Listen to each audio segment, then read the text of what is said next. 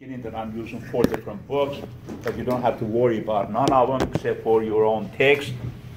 I use the other books as supplement to our discussions. For instance, this is not in your book, textbook, which basically future value factors, we call this, is a table. You see, in many of the financial institutions, especially banking system, if you're talking to, I don't know, loan officer or any banker about, hey, I want to know how much I'm going to have in this investment, what's future value of my investment, and so forth, so on, they don't sit down and calculate the way that you do it. I mean, they could, they should have the ability to do it, but they go and look at the table. Much, much easier for them. So what is this table? We have 2 tables. One is called future value factors. The other one is called what? Present value factors. We're going to take a look at both of them. So what this table is basically showing you, $1, how much $1 worth with the different interest rates with the different years. Obviously, this table for the bankers is all these percentages, meaning that 1, 1.1, 1.2, 1.3, and all these, they have those abilities. But for now, to just give you the sample, if you invest $1 with 1% interest, the first year is going to give you $1.10, 0.010. Basically is 1/10 of a cent, if I'm, yeah, 1/10 of a cent. And then it grows for 5 years, 6 years, of course grows. At the end of 10 years with 1%, your dollar is going to be $1.10, $1.10. However, you go to the different years and you're going to see for your $1 in 30 years with 10% interest becomes $17. Now, obviously, he is going to say, well, 17 is wrong. But imagine if your initial investment instead of $1 was what? Let's say 1,000 or 10,000 or 1 million. You're going to have 17 million at the end. So they use this table. That's an easy way to, or reference, if you will, for all these future value calculations. Now, second one is this, which is, like I said, present value factor. It gives you the present value of your future income or cash flow. For instance, if you have $1, the present value of that $1, if you're receiving this $1 at the end of the year, at the beginning of the year, the value of this is only 99 cents. Your $1, 1 year from now, if you receive that $1 for 1 year from now with 5%, today's value of the $1 1 year from now with 5% is 0.95, 95 cents. Your $1, if you receive that $1 with 10%, I'm sorry, with 1%, 10 years from now, the value of it today is only 90 cents or 91 cents. If you look at this, then let's say your $1 that you're going to be receiving 30 years from now with 10% interest is only what, 5 cents or 6 cents, 5.7 cents. Okay? So that table is again used as a reference to calculate the future value and present value. Okay, since I'm here, I'm going to also share with you something. Future value also has a simple way of calculation, meaning that some people use this equation, and it's kind of accurate between certain threshold. What they do is they say, okay, I want to figure out the present value of, let's say, $100. I'm sorry, I want to find out the future value of $100 in 30 years with 10% interest. Okay? We did all those calculations earlier. But you could use this. You say future value of $100 is time E. What is E? E is this number. Power of interest times the number of the years. You're going to give me the answer. Okay. Now, I'm going to give you a simple one. You do it, see if you could easily see how it is. Let's say, again, $100. What's the future value of $100 after 2 years with 10% interest? See if you could do it.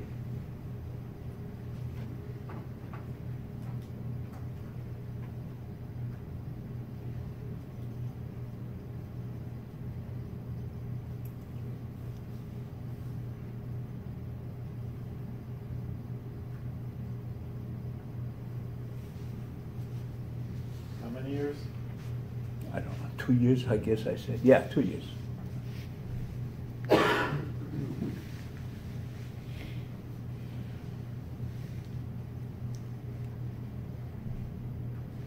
Oh, Professor, Yes. for the exponent, is that I times N? Yes, Okay. interest times number of the years. So in this case, we do 20. Oh.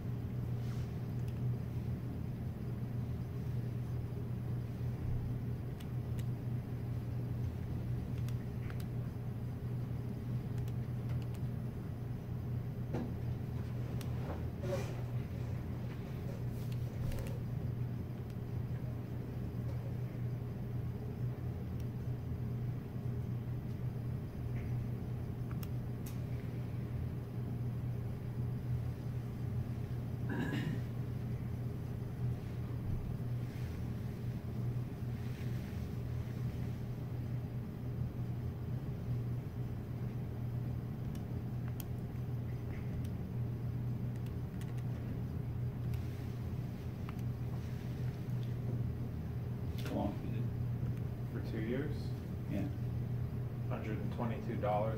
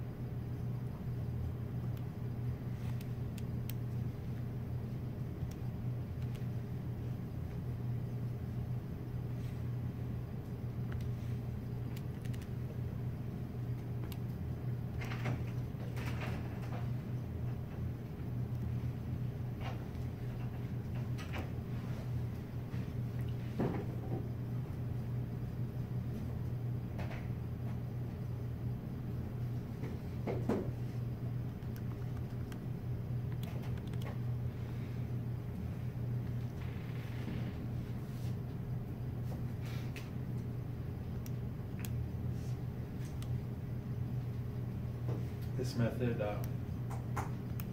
raises the price, or I suppose the payout a little bit.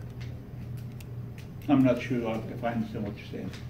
So it increases the future value simplify a little bit because this is like the continuous compound.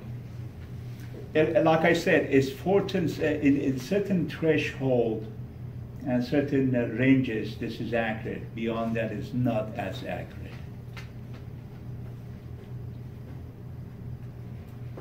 Because of exactly what you say. Yeah.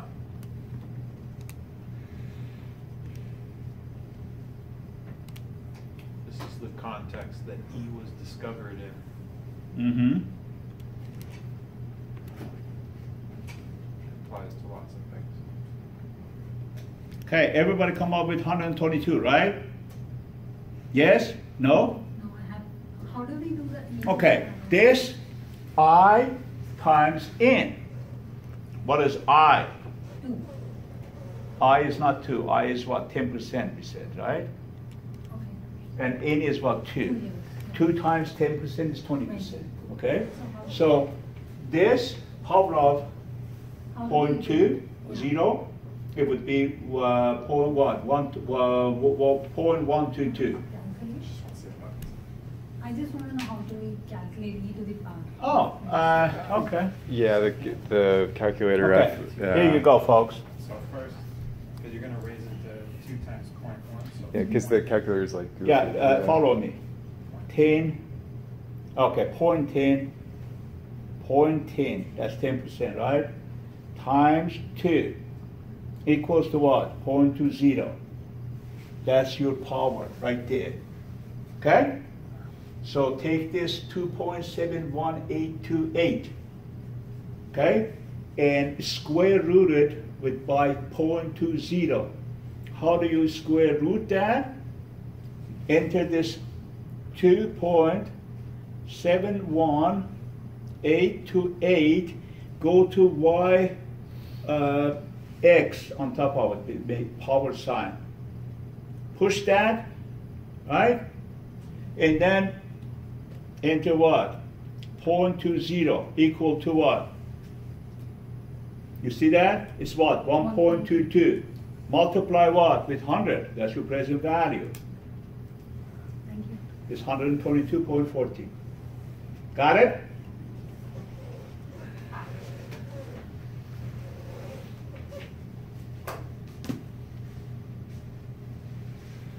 As Charles said, this is not very accurate, as I mentioned earlier. This is kind of easy way of doing certain calculation. Here's another example. 10,000. Your grandmother wants to put 10,000 in a saving account. How much money would she have at the end of 5 years if the bank pays 5% annual interest? Compounded continuously. This particular is the condition for using this formula that is continuing, actually compounding continuously. It has to compound continuously to give you that. So you take the 10,000 and you enter that 2.71828, which is the E. Power of 0.05, which is your interest rate, multiplied by how many years? 5 years. So 5 times 0.05 is 0.25? yes, 0.25. So enter 2.71828, power of 0.25, which would be 1.284. Multiply that with 10,000.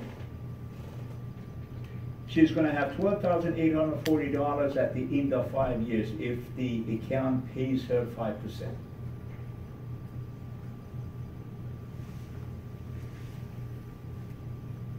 this is a simpler way to plug it in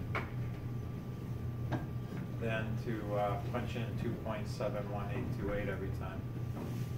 Is one? There's an easier way than having to punch in. Okay, what is 2.7. easier bit? So there's a button on here for e to the power of x. Oh yeah, okay, yeah. So if you plug in the power that you want to Gotcha. use it to, and then hit second e to the power of x, then it just gives you that. You multiply it by your initial value. Excellent, excellent. Very good.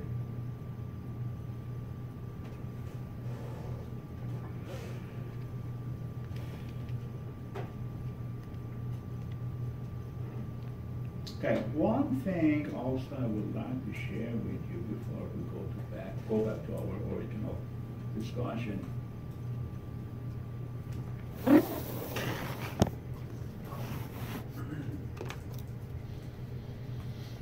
Yeah, let's do this. This is a good one. Actually, there are two good ones here. Okay, the firm's sales increased from 20 million to 35 million in 3 years. What was the average annual growth rate in sales? Okay, so obviously, if you do it, I mean, you just become more comfortable with it. You're going to enter the number of years. 3. Your present value is minus 2 million. Your future value is plus 35 million. Payments are 0, so you calculate basically the rate of the growth, which is 20.51. For some of you who like to do this more time to become more comfortable with it, you could do it and see if you come out with 20.51.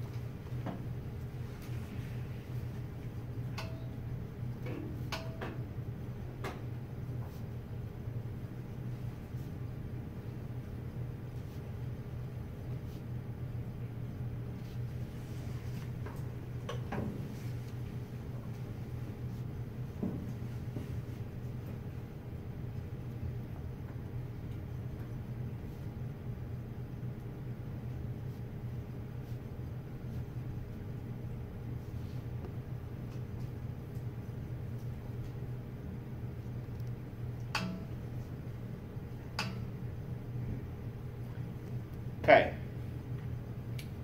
I'm going to just tell you this. You bought a house in San Diego and you paid $300,000 for it, okay? So I'm not going to just show you anything, but you could remember $300,000. That was 9 years ago. Today, they are willing to buy your house for $500,000 after 9 years. What is the rate of growth in value of your house? Calculate that. 300,000 9 years ago is now worth 500,000 after 9 years. What is the rate?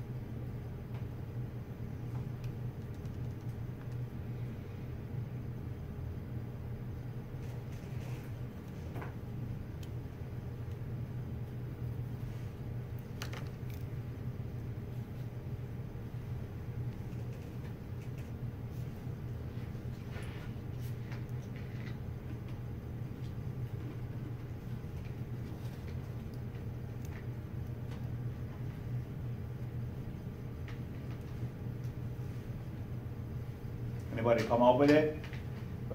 5.84. 5.84, that is correct. So this actually is kind of, a common sense calculation, because we all going to have house, or you will already have house, and the value of your house could go up and down, and 99% is going to go up.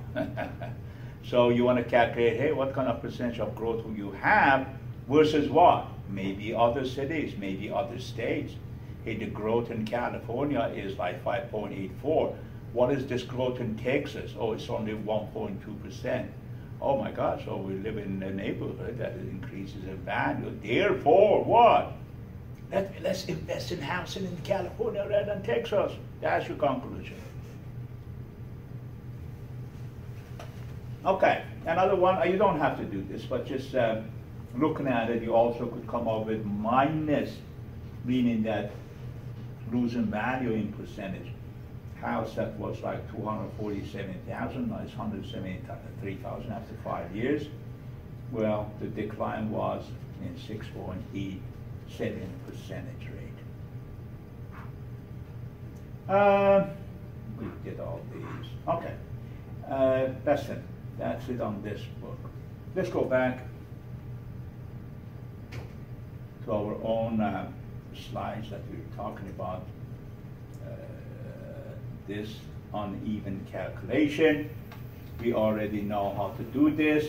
Of course, on this one, you're going to see a lot of exercise in the future when we're going to do certain investment valuation. You're going to use this. So we're going to do a lot of exercise in the future. Therefore, I'm not going to be doing any other one at this time. Okay.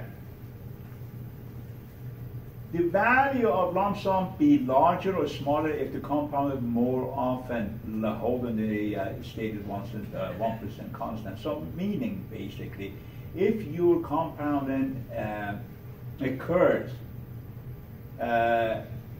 in more periods, is it larger or smaller? Of course it's larger.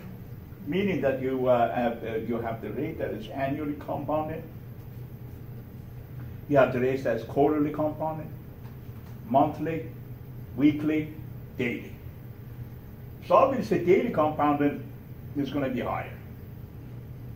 But I want to also let you know something here, that there's a trick here. And the trick is, if you say my money is, or effective annual rate is compounding daily, the difference between annual and daily is not big. Let me just show you what it is. It's an example. Here we go. If your rate is equivalent or effective, both of them are used in finance. So effective annual rate, EAR. If it's compounded annually is 10%. Semi-annually becomes 10.25%. Quarterly becomes 10.38. I'm going to show you a formula how you calculate all this in just a second, but I have a point here. Monthly, 10.47. Daily, 10.52. Now, this is quite different than somebody comes up and says, hey, this for credit card that I'm giving you as interest rate of 1.2 daily percentage. What would be the annual rate on that? Let me see if you calculate that. Hey, I'm saying, hey, this card is charging you 1.2% a day. How much is it, Stephen? Why do you calculate? Yeah, multiplied by 365 annual. What would the annual rate of it?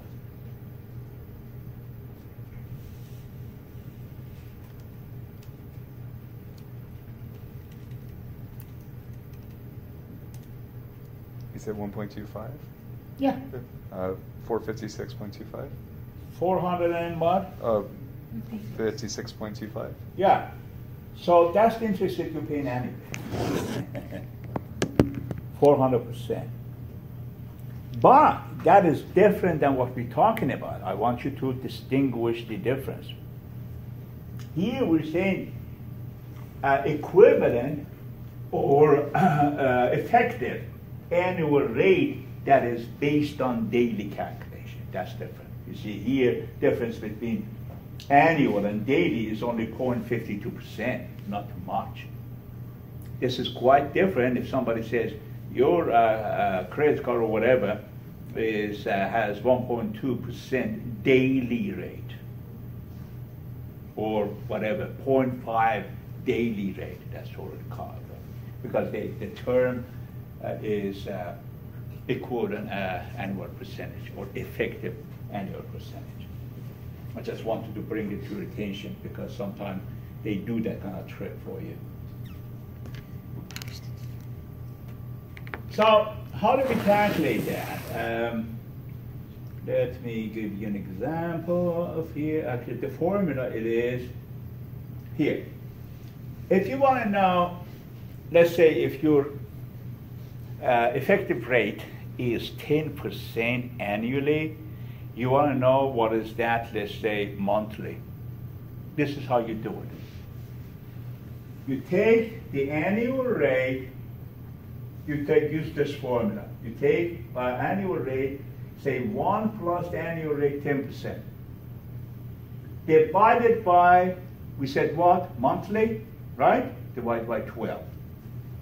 Power of 12 minus 1 gives you the rate. Follow? This is done for semi-annual, twice a year.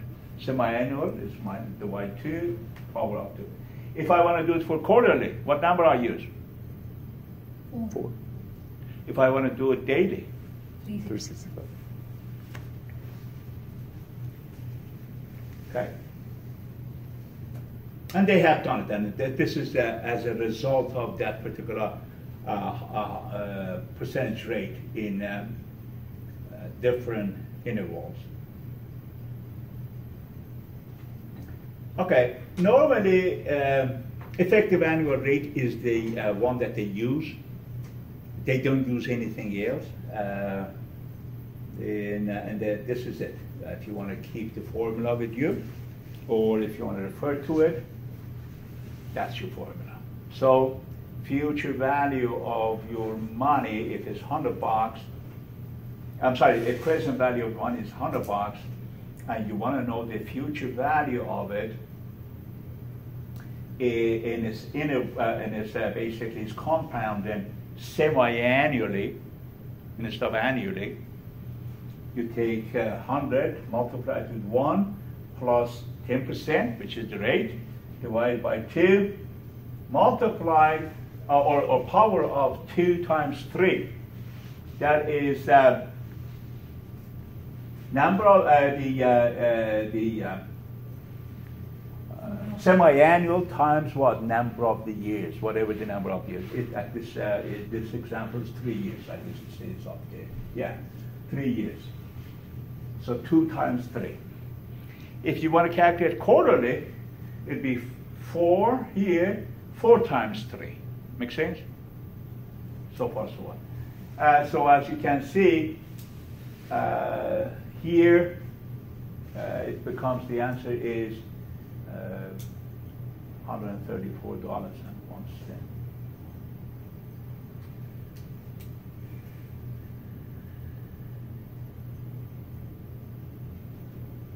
Okay, so here it is on the 10% annual quarterly. Okay, if we do this quarterly, meaning that put in 4 in here and 4 in here, it'll be this, 134.49. Right there.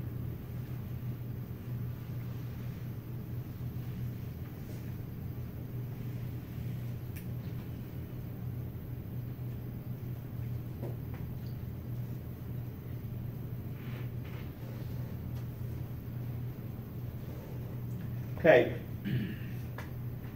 Here again, if somebody tells you that we have this scenario, a scenario that supposes that we have investment of,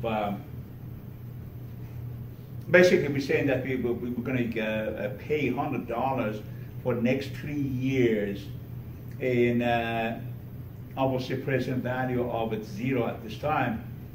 But the interest, I suppose, is 10%, not 10.25, 10%. You know how to calculate, right? Hey, 10%, 3 years, we're going to give you $100. What's the future value of that? You could easily calculate, right? However, if they tell you, this is not annual, this is semi-annual, what you want to do, convert this 10% to the semi-annual terms or percentage, and then put them in here. And that'll be your answer. You follow? So what I want you to do, is that calculate this with annual, semi-annual that is here, also monthly. Let's see what happens.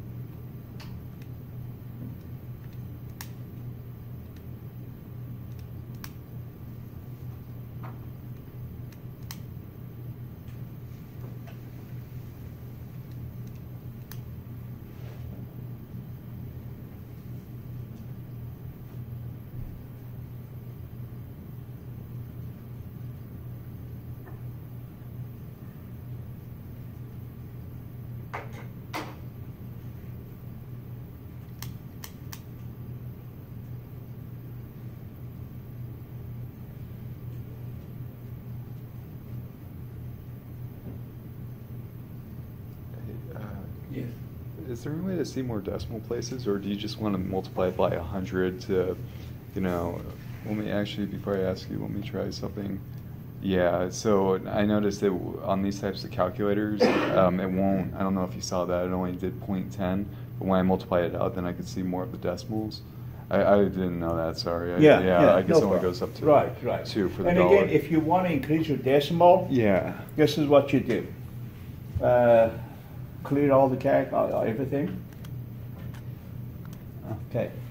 Second button, go to decimal, which is, you find the decimal right here. Decimal, right the point. Yeah. Okay. And enter how many number of the decimal you want. Let's say 4. Push 4. Enter. Okay. What does it say? It's 4,000. Clear. Now I see you. Okay. Now you got 4 decimal. Okay. Clear this. Oh, clear work. Yeah. Clear. Okay. You got. Okay. You got 4 decimals now. Oh, awesome. Okay. Yeah. Oh, yeah. Thank you.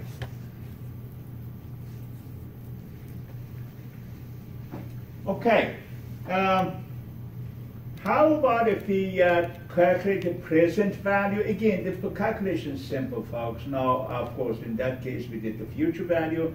Now we do present value, and it's minus 247.59.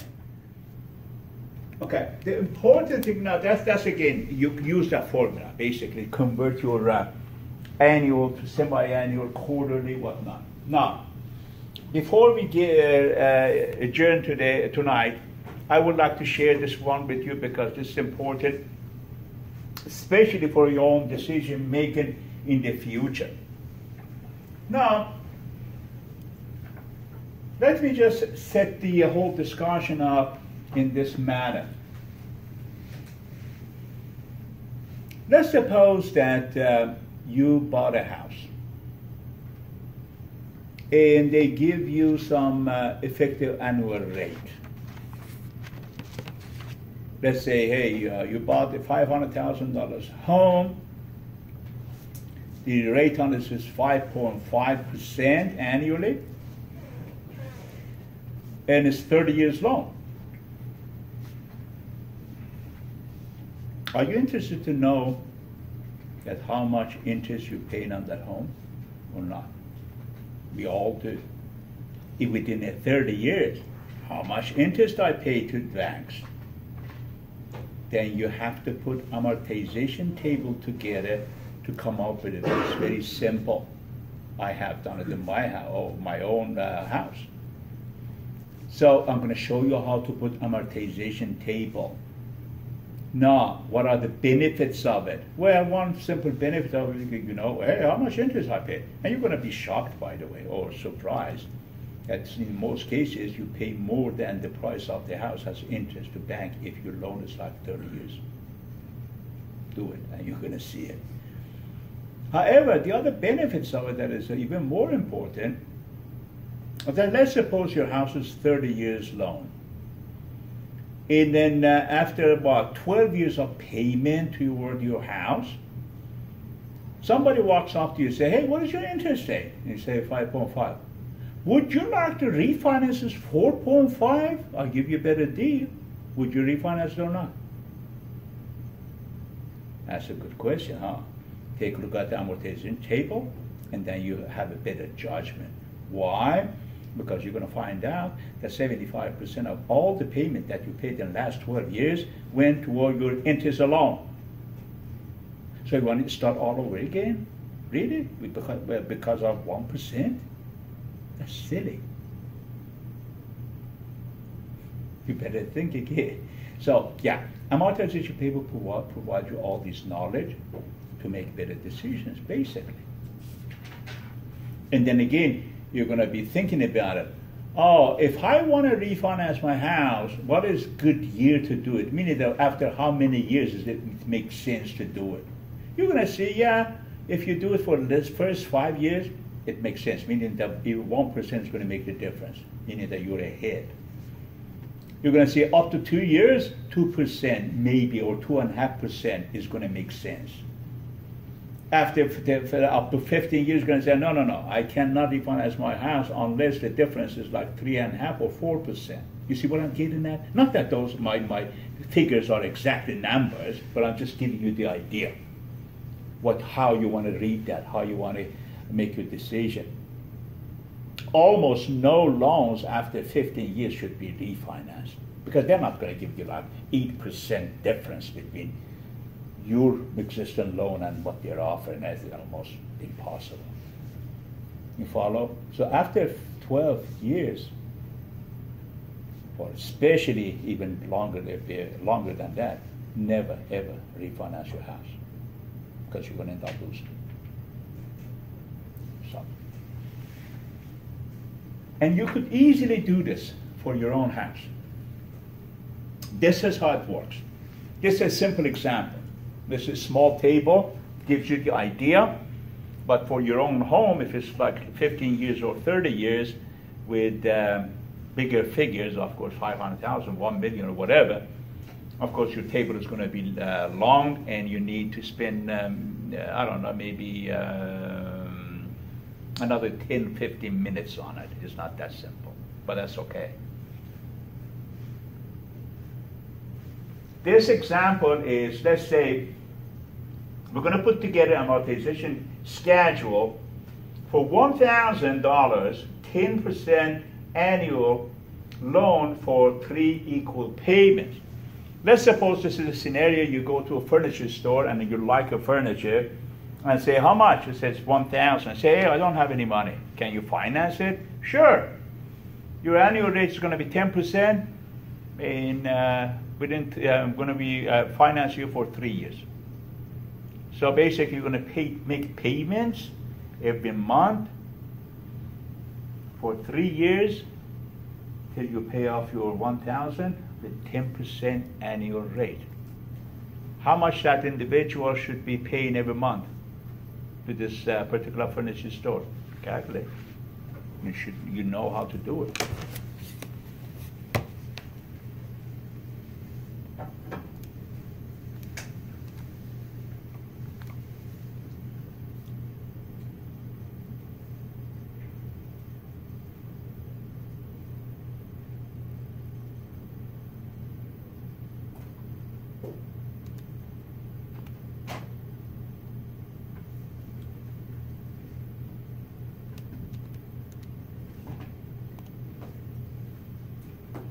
So here your future value is what?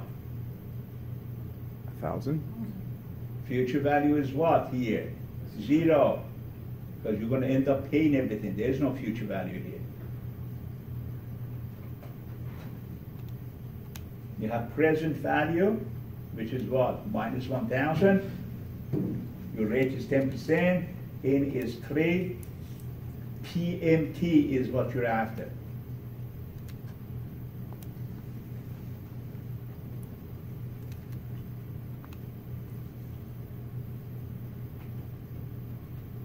You already forgot what you need to do? You already got that, 40402.11, right?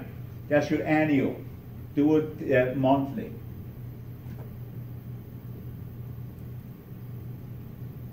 So basically divide that 402 by 12, that's what it is. So how much you going to pay monthly? 33.5. How much? About $33.50. $33.50. Yeah, you're going to pay $33.50 for 3 years to pay your $1,000 loan with 10%. Everybody come up with those numbers? Yes, please? Yeah? Okay, good. Now, when you do that, your amortization table normally is for annual. So we're going to use this 402, not that 33. But that basically gives you an idea that how much a monthly payment you will have. So we're going to start from beginning balance. We're going to say, hey, how much was on my balance? 1,000. The interest on it is how much? Well, 10% of that, right? So $100 I'm going to pay interest. Wait a second, how much payment I'm going to make? Well, your payment was 402. But $100 of it is the interest, isn't it? Yeah. So deduct 100 from 402. How much you gonna have? 302. That's your balance transferred to following year. Make sense? And again, the following year, you're gonna say, hey, what is this 10% of this $302 that I owe? Oh, it's like $30. Okay, how much I'm paying? 402. Deduct that $30 from it. The balance goes again to what? Your next year. So look at this. Now, payment 402 minus 100, 302. That's your next year's balance. Again, you're going to take 302 out of where? No, it's not balanced, I'm sorry. So you're going to say, hey, this is how much I paid. It's going to be applied toward my principal, right? So basically, $100 is interest. 302 is going to apply toward your principal. So 1,000 minus 302, 697 is your balance going to go to next year. So next year, when you have 698 as your beginning balance, how much is your payment? 402. How much was interest on this? Well, $69.80, but let's say $70. So $70 minus 402 is going to give you what? 332. That is going to be applied. I'm sorry. That's going to be principal applied toward what? Your 1,000 or your loan. So 332 minus your beginning balance is going to give you a balance of 366 for the following year. What's the interest on it? $36. 36 minus 402 is 366. Is going to apply toward your principal, and 0 is going to be your end balance, obviously. That's how you're going to put your amortization table. However, what are the revealing facts here? Wait a second, how much I paid to this guy? Well, you paid total of $1,206. Okay, $1,000 was the price of the furniture, so I paid $206 as interest in 3 years? Yep. Okay. Now, here is, like I said, simple example to give you how to calculate that. But when you put this one for 30 years in your house, this particular calculation, then many thinking there is going to give you some clues as to what your decision should be. And then you could manipulate that by even coming up with the percentages. It's like, okay, up to this particular year of, let's say, 12 years, 13 years, what percentage of my total loan has been paid in interest? It's there for you.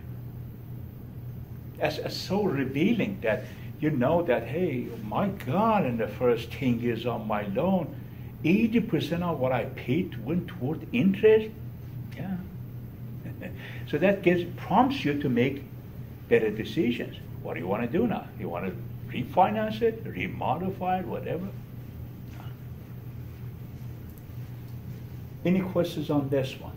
So I don't want to give this as an assignment to you because some of you may not have a house yet, but think about it. That if you want to buy a house, don't forget the opportunity to put the amortization table for your own house. As a matter of fact, if you ask banker, they will give it to you if you want it. But it's something very important. But you know how to put it together yourself, to be honest with you. I did myself my own long time ago. It didn't take me more than half an hour. Okay? All right. So interest paid declines with each payment as balance declines. So this is a graphical depiction of it. You see that the light blue is your interest, the dark blue is your principal. As time goes by, your principal increases and your interest decreases. And that's it. Okay. We covered only one chapter, folks. That's okay, because it's a good one, important one that we need to spend some time on. Any questions? Do you want to do some exercises on some of the things that we did, like on event calculation, or do you want me to go to a different topic or start a different topic? Because this is interest rates is also, it's very much connected to our discussion on bond and bond valuation. So we need to know what it is before we analyze the bond. But as far as your present value and future value, are you comfortable with the calculations? Yeah? How about uneven bonds? The ones that I said arrow up, arrow down. You want to do some of those, or you're okay with there?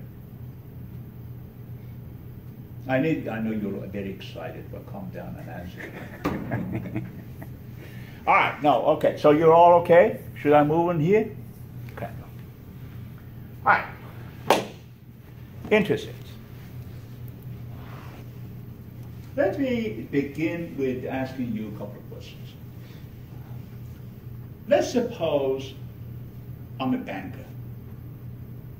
Let's suppose you're a major company, like Qualcomm, and I'm a banker in San Diego.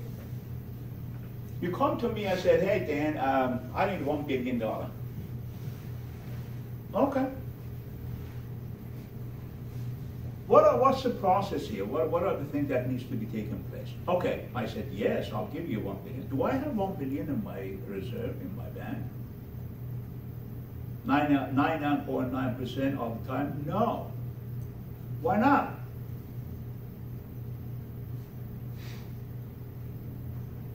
Because banks do not keep money in their vault beyond the required reserve ratio of the Federal Reserve.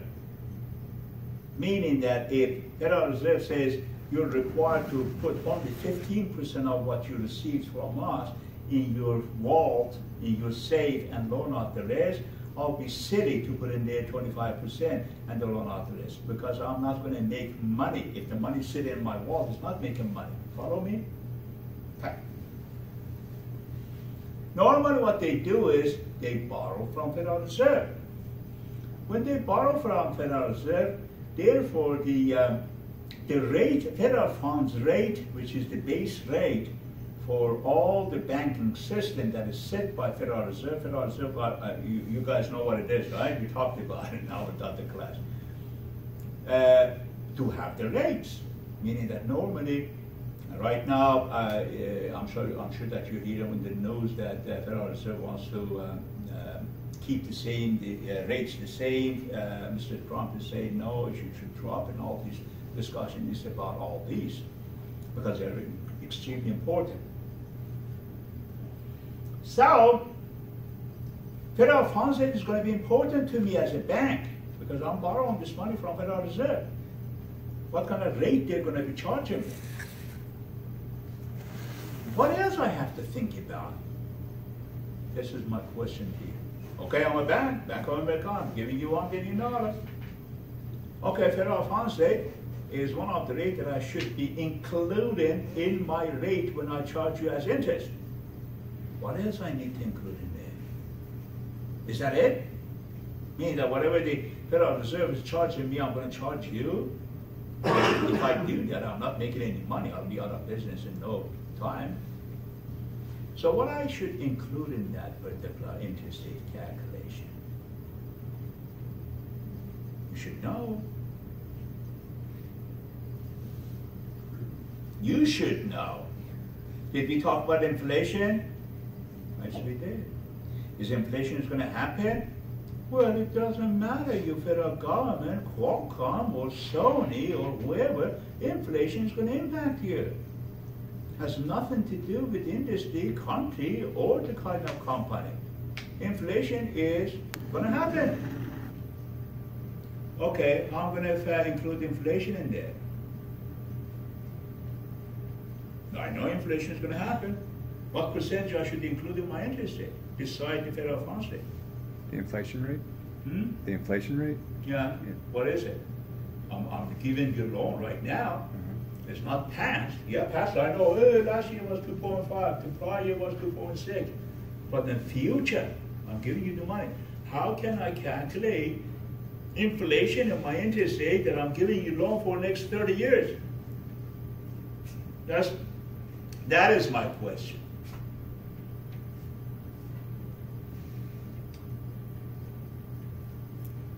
How do we do that? Have you thought about it? Studying bond yield curves. That's the bond yield curve. What includes in bond yield curve? The price of usually like treasury bills, T-notes, and treasury Not bond. note, but bills, bills or Bonds. short-term bonds, okay? Yeah. And, okay, I'm glad that you know. All right, that's exactly what it is, but I'm gonna add to it. Inflation is one of them, okay? So a combination of the inflation with federal funds rate, or the opportunity cost of money we refer to, is called risk-free rate. What is risk-free rate? Treasury bill, short-term treasury bond. Okay, so am I saying that that inflation rate is known? Yeah, it is. How? Federal Reserve forecast that for you. For how long? For only 5 years. So you could be confident using the federal funds or treasury bond, let's say, or short-term treasury bond or treasury bill rate as your risk-free rate. Can I calculate the inflation myself? Yes, you can. Take a look at what the prediction of the Federal Reserve or forecast of Federal Reserve is for inflation for the next 5 years. Wait a second, now my loan is for 30 years. This is 5 years. Yeah, so what am I going to do? What do you think I should do? Forecast is for 5 years. I'm loaning out Josh for 30 years. What do I need to do here? Multiply by 6. Multiply by 6? Oh, you're not going to borrow that money. He said, are you crazy? Folks, I'm going to tell them, I'll give you the money and this is the rate, but your loan is renegotiable every 5 years. Am I making sense? After 5 years, come here. I already included 3% inflation. But after, and that's what Federal Reserve told us. But after 5 years, is it going to be 3%, higher or lower? Actually, if it's lower, it's going to get a good deal. So follow what I'm getting at? What is this? I'm basically hedging my risk. I'm minimizing or mitigating my risk by doing so. So let's go back to our interest rate. Beside risk-free rate, which includes what?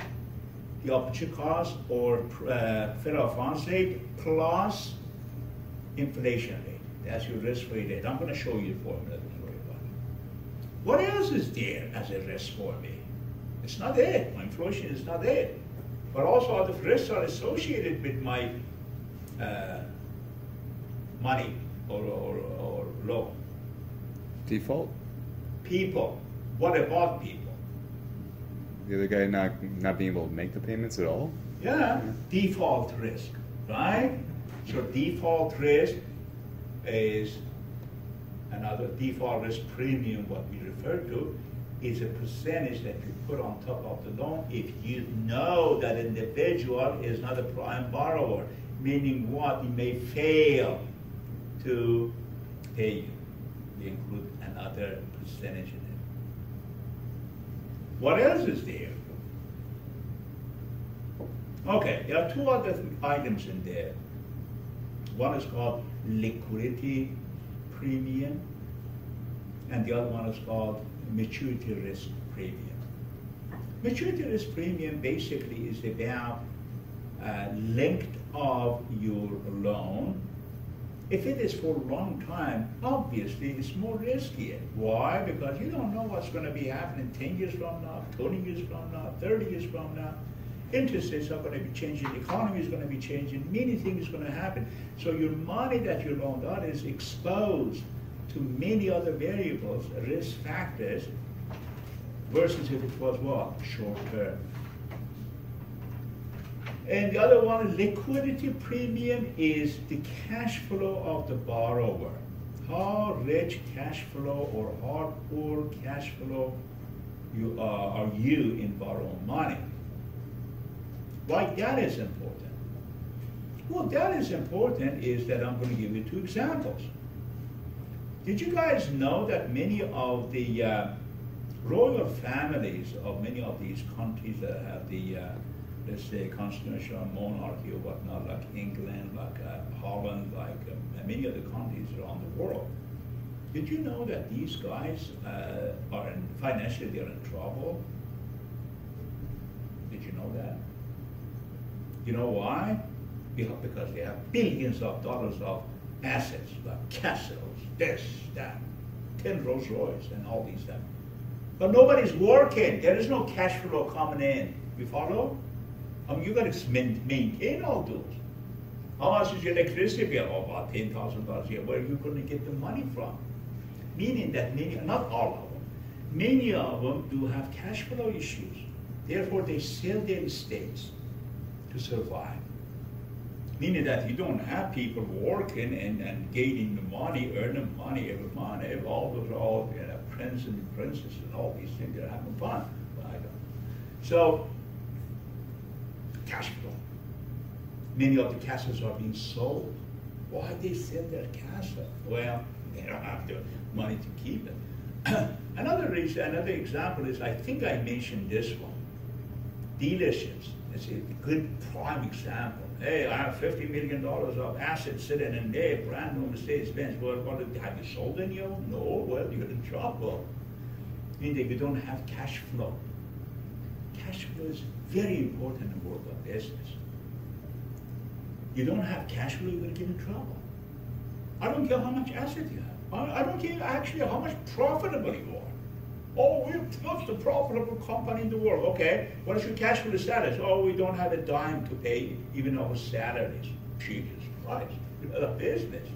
So, that's called liquidity and risk of liquidity. Many people, many companies do not have ability to liquidate their asset to pay their obligations. Okay?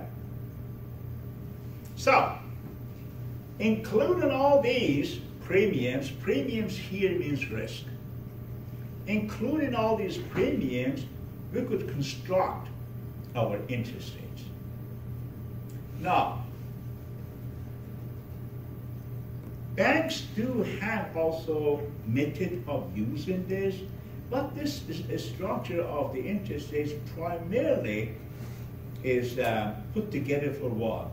Bonds. When you issue bonds, you want to know what kind of coupon rate you have to put on your bond. Now, bond yield curve is a curve that you construct based on all these premiums, all these risks, which I'm going to show you how it looks. Okay? Now, we're going to talk about bond next week.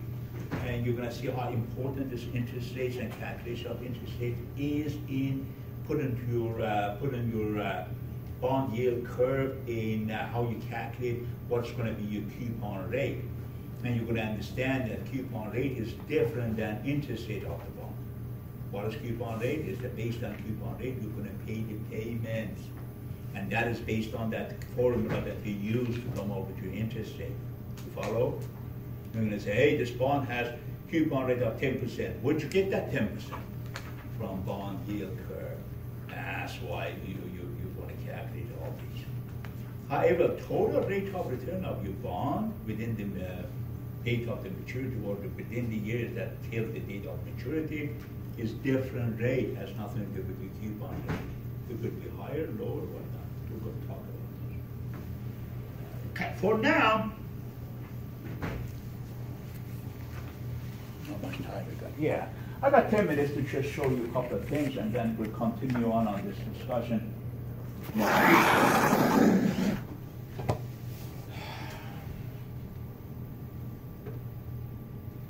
Okay. Now, bear in mind, there's two things here. There are two things here that we have to understand. One is level of interest rates, the other one is structure of interest rates, okay? So I'm going to put it on the board what I mean.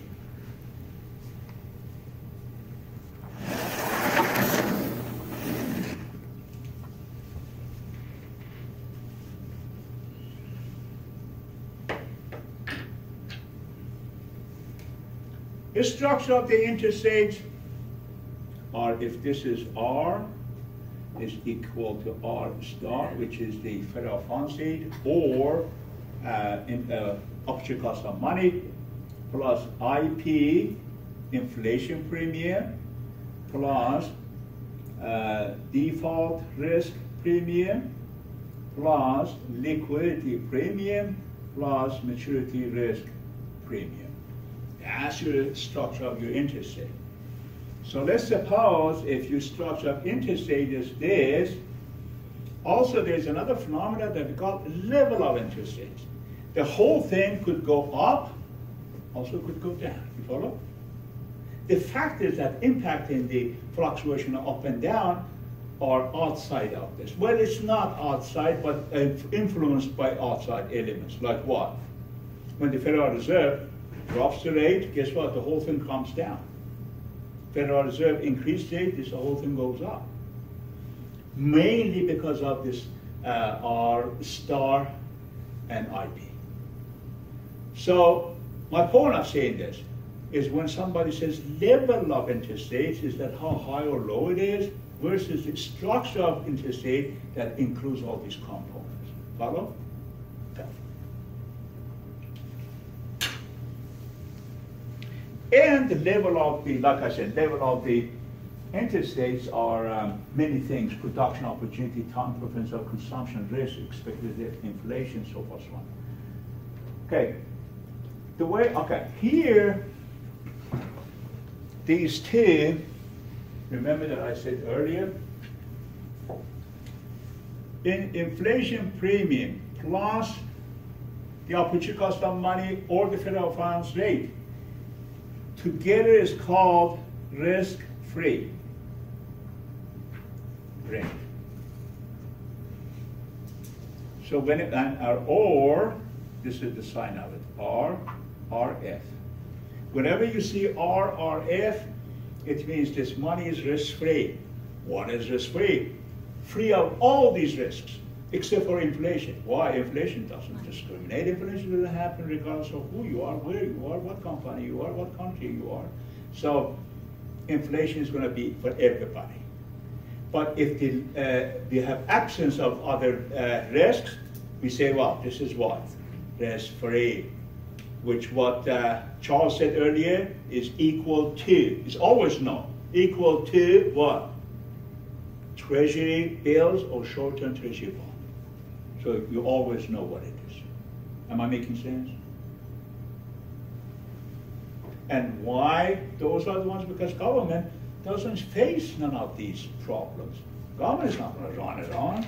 Government is not going to default your money. The government doesn't have liquidity premium. You follow?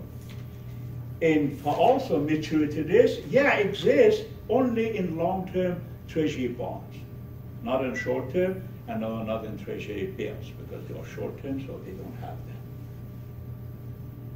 Okay?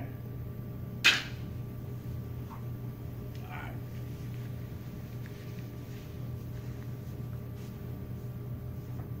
Bear in mind, this discussion is only for next week, because we're going to talk about some exercise in the class for bond. But what we did prior to this, those are going to be more important in our future discussions. How you calculate net present value, what is the future value of this, how you can come up with some of these calculations to value to investment and so forth, so on. Okay, so therefore, your final, at this time, the final definition of interest rate equal to what I put on the board, which basically is the required rate of return of, or R, is equal risk-free rate of interest. The real risk-free of real, bear in mind, there's two terms here. One is real risk-free rate, the other one is just risk-free rate. risk-free rate is R star plus IP. Follow? But the real risk-free is just R star, meaning that money that even doesn't include inflation, which is almost impossible. But it's the term we use for R star, which some people refer to it as opportunity cost of money. Some people refer to it as federal funds rate and many other things. Base rate, if you will.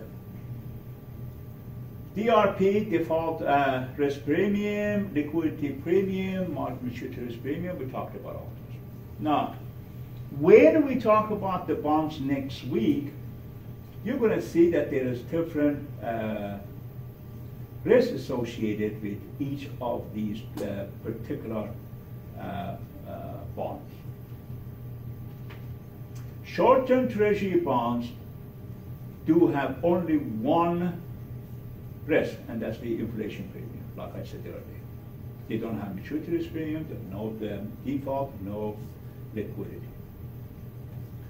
Long-term treasury is only IP plus maturity risk premium, which is not very significant. You're going to see next week when we calculate all these.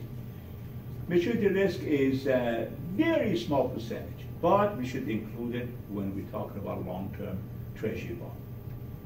Short-term corporate bonds includes inflation premium, default risk premium, and liquidity premium, but they don't have maturity risk because they are short-term. However, long-term corporate bonds include all of them.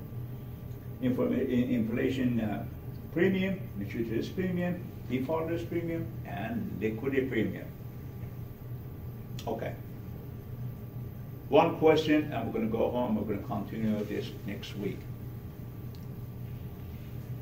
Therefore, don't you conclude that long-term corporate bonds should have higher rate of return?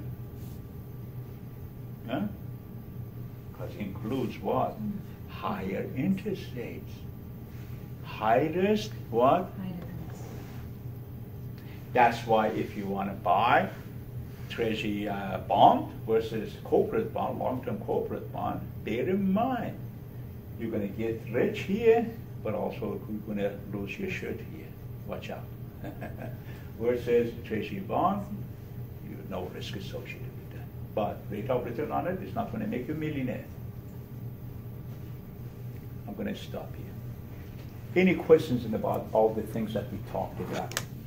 Bear in mind, we're going to, again, bring your calculator. Don't ever forget your calculator. From this point on, we're going to use your calculator in many, many different calculations, okay? And we're going to put a lot of emphasis on future value, present value, net present value discussions, okay? Any questions, any comments? How about a question that shall we go home? The answer is? Yeah. Sure. Let's do it. Have a good night.